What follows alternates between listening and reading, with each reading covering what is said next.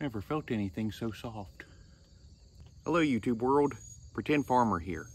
Not a real farmer, just pretending. I'm just going to show you what it's like having all these animals running around here and kind of how I play with them and interact with them and enjoy them.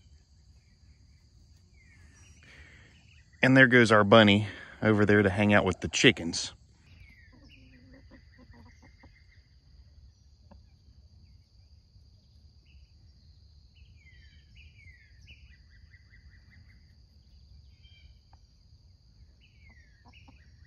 What do you think about that, Pearl? Pretend Farmer wanted to go with Dolly Pardon for the turkey's name. Pardon, P-A-R-D-O-N.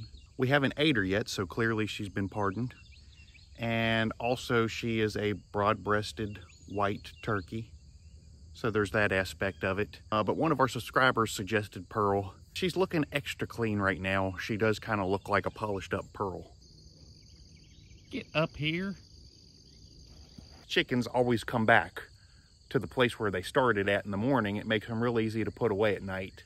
Bunnies aren't like that. Go get that thing, Samson. Would you do your job, Samson?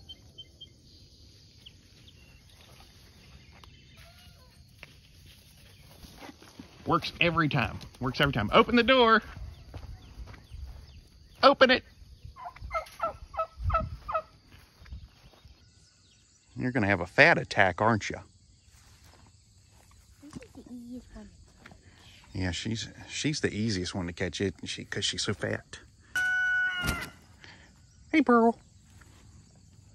Yes, good Pearl. We have some really unconventional methods here on the Pretend Farm. It would normally be a terrible idea to turn a beagle loose on a rabbit. But since we have a pretend beagle and he's not real, and also since Samson's pretty fat, he's way too fat to catch the bunny, but he works great as an usher to get them back where they need to be from time to time when they do get out. Very messed up, but it's what we do here. I mean, like everywhere I go, this thing is just like right on me. We got a proud chocolate mommy chicken here on the Pretend Farm this Saturday morning with 6 orange babies. These are not babies she hatched, but we purchased these from Tractor Supply as sexed pullets that should grow up to all be laying hens unless they messed up and got one confused. And I like doing it that way, just because you know what you get. We don't have to worry about roosters, hopefully. I don't know why my white turkey's stalking me this morning with her wings down like that. It's very intimidating.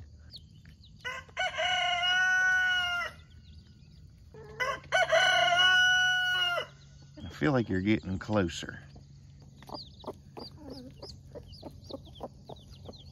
As with all of our broody hens, they love to take their chicks on the other side of the fence where they can be alone with them. Oh yeah, look at that. Look at that. Hey there, little baby chicken. These are Ogilby Rhode Island Reds. They're very pretty, especially when they're young. They just kind of have that orange ginger look to them. Oh, did you decide to come the rest of the way? You're definitely stalking me. Yes, I know what my kid... Oh, I know what you want. Oh my goodness, okay. Yes. Oh, that's tasty water.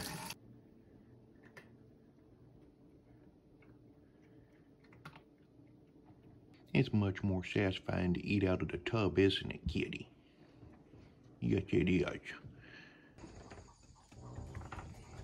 That's what we call the 5-minute fill-up here. Our kitty really doesn't spend much time inside with us. He comes in for his food and water, and then he's ready to go right back out into the jungle.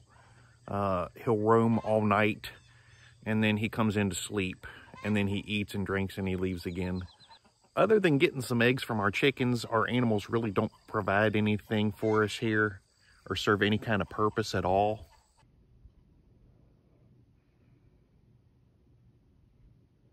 It's very much what makes us the Pretend Farm here. I must say, though, I trimmed Bucky's spurs like a real farmer would do. Check these things out. There's some nicely trimmed spurs he's got there on the back of his legs. And Pretend Farmer did that.